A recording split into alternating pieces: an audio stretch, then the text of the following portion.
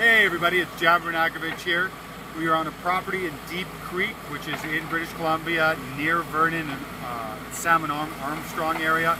Behind me we have a Kaiser Spider, which is a brilliant four-wheel drive. Every single wheel and leg can move independently to go over different areas, different rock outcroppings.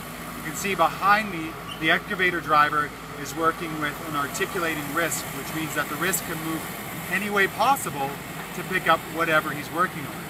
Right now he's clearing out the pond site with all of the wood. The wood has extra value as firewood, so he's bringing the wood out. We're going to use some of that as firewood. And anything that has been decomposed or a bit spunky or punky, all depending on how you say it, decomposed is the technical term, we're going to take that up onto the plateau behind the pond. We're going to use that for hugelkultur. That hugelkultur is going to buffer the winds that come from the north, and it's going to create a beautiful little microclimate here. Every once in a while we'll take another video to show you what's going on behind us, but this is a great example of appropriate technology.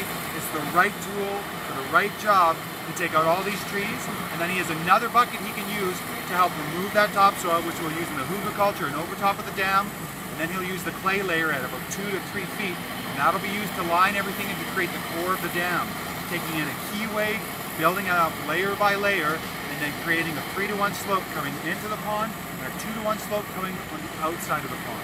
After that, we'll top it with topsoil, and then we'll put a few cover crops on there to help to cover it immediately.